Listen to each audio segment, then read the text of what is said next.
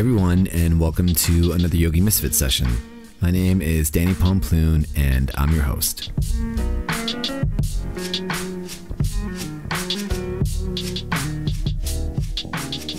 Today I'm coming at you with session 53, and on today's session I have Adell Bridges on the show. I had the pleasure of hosting Adell here at my house while she was visiting San Francisco and teaching workshops. So we get to hang out for a few days, and as we were just kind of chatting in conversation, I was asking her about what it's like to be nomadic and to travel all the time and how that was, and so we got to talk about it. The thing I love about this episode is we actually get to do it face to face, and most of the people that I interview on the show, it's always an internet call or something like that, so we got to like hang out and chat, and it was just a really great way to bring the show to light. She's doing some really awesome cool stuff, and she's all over the place. We get into just like the good and the bad of doing the international traveling yoga teacher thing. As always, I'd like to thank our friends over at SF Yoga Magazine for all their continued support. If you like the show, please leave a review on iTunes. It helps other people find the show, and feel free to share it online, and we're also on Spotify, so let your tribe know. Without further ado, here is session 53.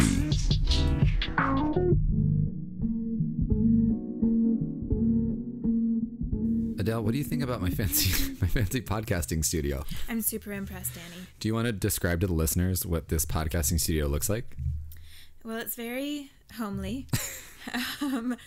You've got a bed in your podcast studio.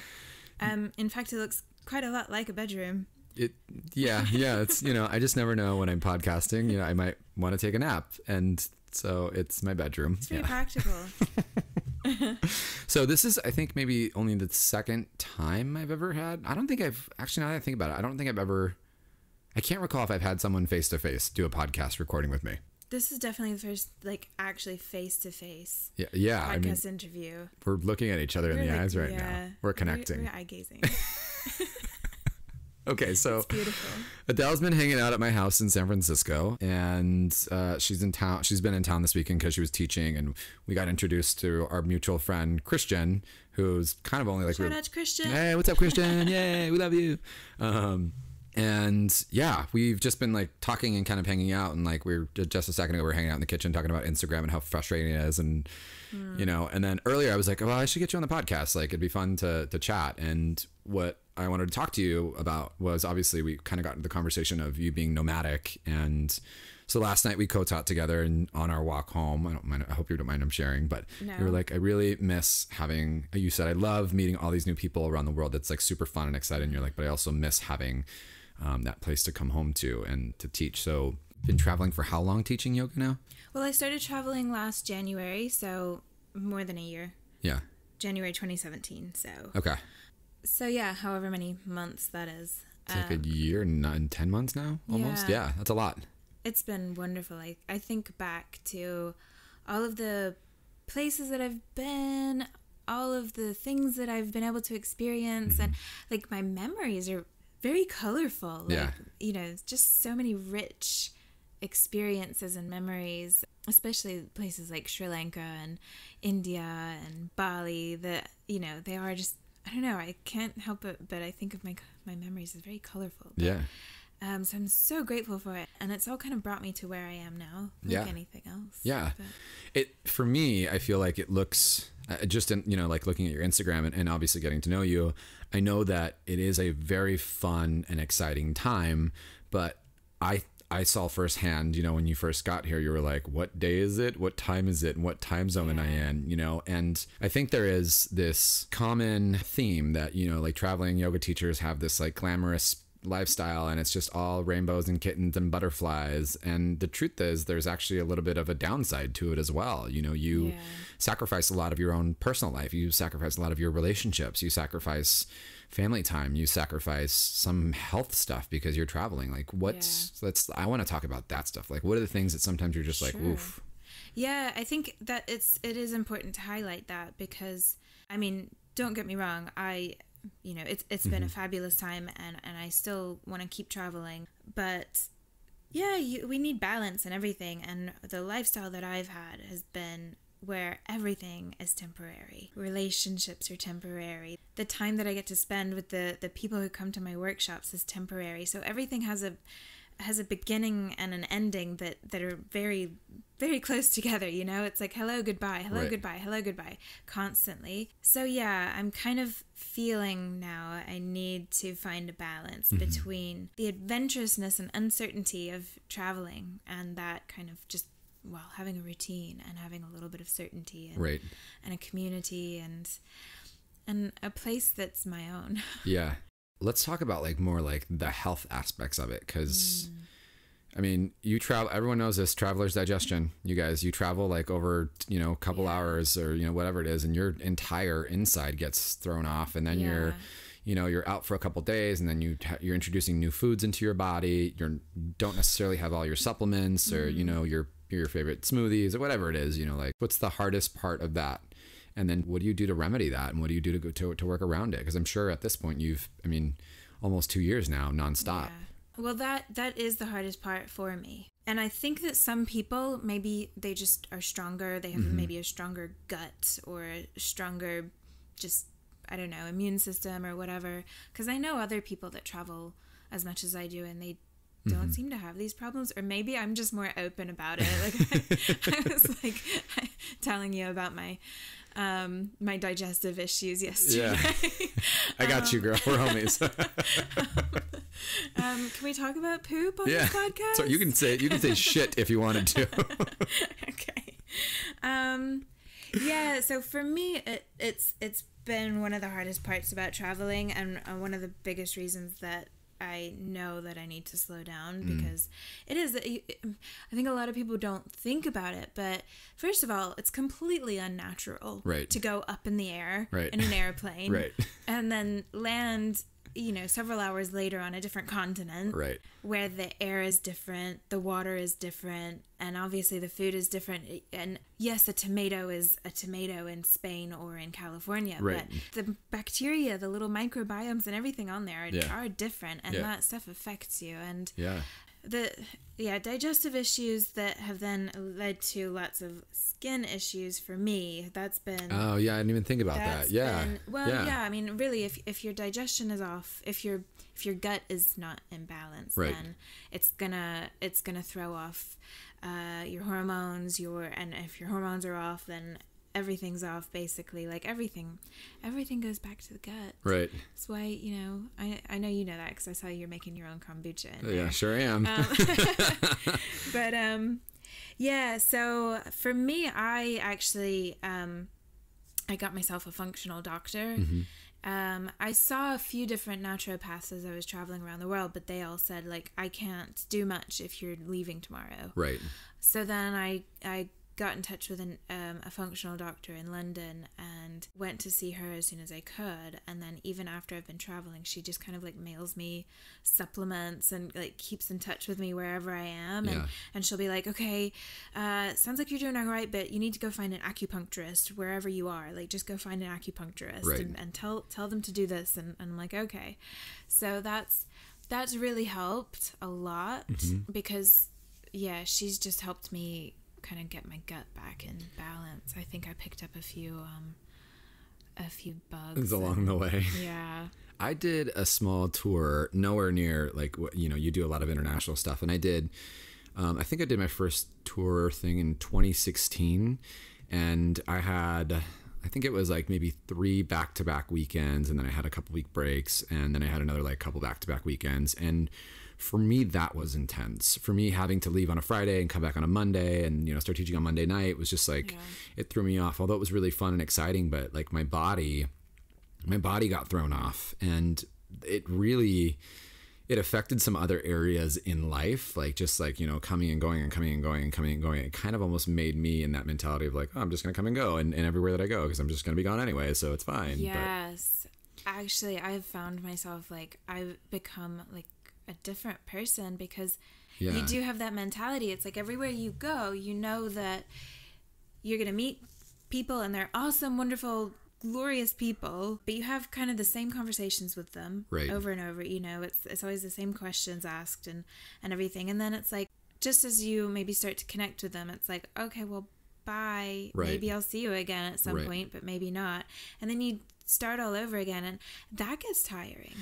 I actually find I find that I often close myself off just to save that energy. Yeah, I was gonna say, like, which is not like me at all. What do you do to, I guess, maybe protect yourself or your emotions or your feelings? Because there's got to be this idea of giving that connection to somebody else, and then it's like being ripped away, you know, almost. I don't know.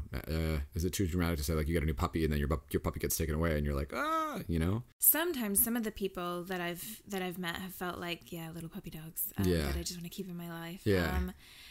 I'm very lucky. I'm very close with my family, especially my sisters, and so we talk every day, and it doesn't even have to be like, oh, hey there, like even like a formal like phone conversation. It's like I might just send my sister a snap of me making a funny face and she'll respond back, and it's just, you know. She respond, Adell, you get back here. Yeah, a little bit. She does have a little bit of an accent. It's not quite that I was bad. Giggling when I found out yesterday you were from Mississippi. I'm from the South, y'all. She's from the South, y'all. Yeah, my accent comes back if I spend a bit of time there. This whole time, because you've spent so much time in Wales. Like you definitely have a little bit of that. You pick it up. It's natural, right? I speak Welsh. Yeah, you definitely you sound like you're from there. And then when you're like, I'm actually from Mississippi, I was like, well, bless your heart. Yeah.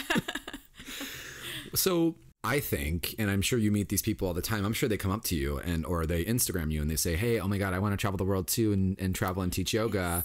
You know, it's so great. I have a list of things that I would say to those people, and not even having traveled the entire world to teach things. But what do you say to those people? Like both the good and the bad things, because there's two even hand baskets there, you know, and they weigh the same. Absolutely. Well, first of all, I still get asked that so often. I'm thinking I should like write a book or something. Yeah. Yeah. I definitely encourage people to do it. Yeah. Because I don't tell them the bad, because I think it's something that if somebody wants to do it, then they should go do it and not let the bad stop them. Because even though, it's not all fun and giggles and easygoing, all of the challenges, like, they're the best part. Yeah. They're the best part. Like, there's no amount of like university education or yoga teacher training or whatever kind of like formal education out there that can teach you what you learn when you arrive in like a third world country and you think that there's going to be a train that you can get on to get to where you need to go, and actually that train's not there, and you have to spend the night sleeping like in the train station in the middle of some little town in Sri Lanka. Can you tell that actually happened? Party! Yay! That's the kind of stuff that is the best thing about traveling. But I think if I tell people that, then it might put them off. And I don't want to put anybody off from traveling. What's the... I was going to say, what's the biggest thing? So actually, you just need to cut all of that I just said. Right, totally. So the show's over. Great job. We'll see you guys later. Until the next episode. Bye. And then now the brainwash part of the show. You did not hear any of that. Yes. For traveling world yoga teachers, it's fine. Traveling is nothing but glamorous excitement. Rainbows and butterflies. I don't know why I did the Jason sound, but whatever. Yeah, what was that? I was thinking hypnotizing. Oh, you guys, it's so fun to have someone next to me. Normally I'm just sitting here by myself. I get lonely. All right. What has been one of the hardest points in this last year and 10 months? Like, you were just like, why am I doing this? Like, do you recall a moment you were just like, shit? Yeah, actually two. Okay. Two. So one is at the very beginning. I actually started my completely nomadic traveling with Dylan, my friend Dylan Werner. Yep. I assisted him. And so the first like 6 weeks that I was with him, they were easy because I just was going along with him. Right. And then he went to carry on with his nomadic lifestyle, and I stayed in Nicaragua. And it was an interesting place to stay. And it went, we went from like, you know, we were hanging out together like all day, every day for 6 weeks. And then he's gone. And I was just like all on my own. And, you know, in this beautiful resort and like lovely people and stuff. But that's when I was like, oh my gosh, I left my comfortable little life where I had a steady income and I had friends and I had a home and I would just wake up at night with this crushing weight on my chest, just thinking, what have I done? And I think the worst part of it was I was afraid of what other people might think.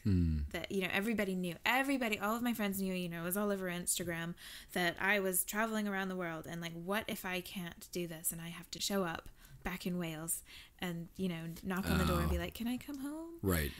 I don't know. Every time I had like a sleepless night like that, the next day I would just get up and go do my thing, you know, go teach yoga and go talk to people, and I would just get like an email or I would just meet somebody randomly and it would lead to some opportunity, and I learned very quickly that there's always opportunities if you're open to it. And every time over the next few months, like the first few months that I was traveling solo, if I had like an open week, there would be like this bit of anxiety, like, oh my gosh, I don't know what I'm going to be doing that week, but inevitably it would fill up with something somehow. Like it just like it happened. What was the second point then? That's point one. I'm anxious to hear point two. The second point is like kind of where I'm at now. Because I have secrets revealed. I'm moving. You heard it here first. We've got the exclusive. The exclusive on Adell Bridges. More after this break. I've got a flat in London that I'm going to be moving into, but it's not available yet. The previous tenants are not moving out until the middle of October. And so I was like, okay, that's fine. That works. I've still got some traveling to do, so I'll just go and keep traveling, and then I'll move in when the flat's available. But now it's like knowing that I've got this life that I've been craving for the last few months waiting for me. Right. I can't, it's like almost several times a day I'm thinking like, oh, I just can't wait to get into my flat. Yeah. And it's really hard. I've made a conscious decision and I'm making a conscious effort to just be present. Jet lag, you guys, it's a thing. So jet lagged. And maybe subconsciously I want to be the president. Maybe. You'd do a better job, I'm sure. I think anybody would do a better, a goldfish would do a better job. Anyway. Same. What was I talking about? I'm trying to be president of the United States. I'm trying to be president and just enjoy these last few weeks of being a traveling nomad. But it's like all of the little things that are just a little bit annoying. Yeah. Instead of just kind of taking them as part of the lifestyle, which I did before, now I know that those won't be a part of my life soon. And so it's like, I can't wait to have my own flat. And so it's actually, yeah. I didn't realize I was catching the tail end of your big travels. Oh, did I not tell you that? No, I had no idea. I thought you were just like still bouncing around. Yeah, you're one of my last like couches to sleep on. I feel so like honored. Like, thank you. Thank you. Yeah, Thanks of course. for letting me stay with you. Of course, absolutely. Crash on your couch. It's been a lot of fun. Yeah, we've got to hang out and just act silly, which is super. It's always fun to meet new. I don't know. I love it, but you now know me for a good 48 hours, and I could talk to a brick wall and have a great time. Has it really only been 48 hours? I feel like I've known you for months. Same. Yeah, we're roommates, right? We live together. Yeah. You live in the front room. I live in the back. Yeah. You make me coffee in the morning or afternoon or whatever it was. Yeah. Okay. The biggest piece of advice you give to someone that wants to do this is what? Besides, I know you said like for sure you're going to tell someone to go do it, but what's the biggest piece of advice? Like the one thing that you weren't told that you wish someone told you when you were like getting ready to do this? I think just trust that everything does work out. The biggest piece of advice actually though that I tell most people is something that I stole from somebody else that told me, and that was like I was like, whoa. Yeah. Okay. I asked a traveling yoga teacher, Matthew Baldwin. I don't know if you know him. He's French, but I asked him, I was like, how did you do it? I want to be a traveling yoga teacher. How do you do it? Right. And he just looked me in the eye and he said, I bought a flight. And I was like, oh. Huh. damn, it's that easy, is it? Right. Because that's it. I think people often want to complicate it. Like you gotta have a plan. You gotta have like this much money in the bank, and you gotta like write to studios and tell them that you're coming, or like I don't know. Like no, if you want to go somewhere, just get your ass there. Right. Because I mean, especially places like Bali and Nicaragua, Guatemala, Costa Rica, you know, India, Sri Lanka, like these cool places where all the yogis go. Right. You show up there are straight away there are people that want to talk to you, and you just figure it out because there's just amazing people everywhere you go. Right. And as long as you're not afraid to just talk to other human beings, then yeah, you just figure it out. It just all happens. Nice. I still don't want to do it. Don't do it then.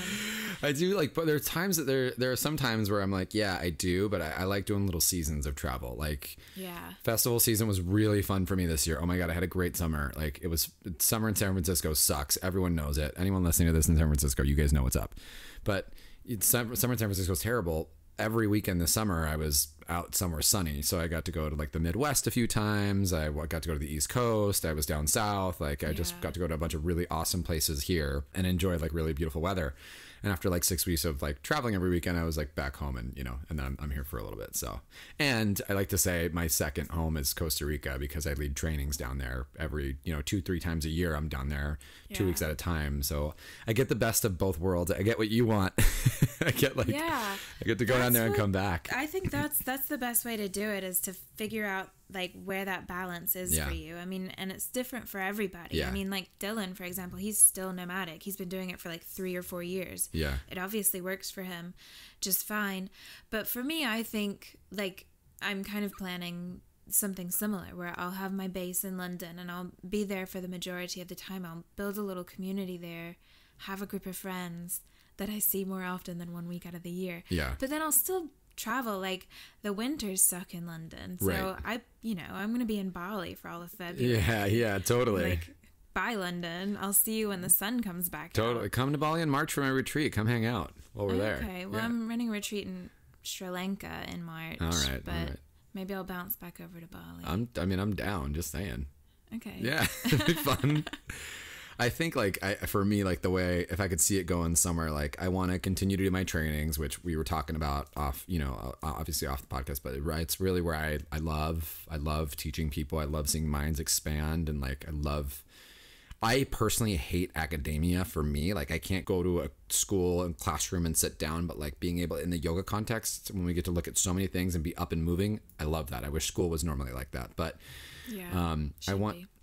I agree. I would have learned so much better if school was like that.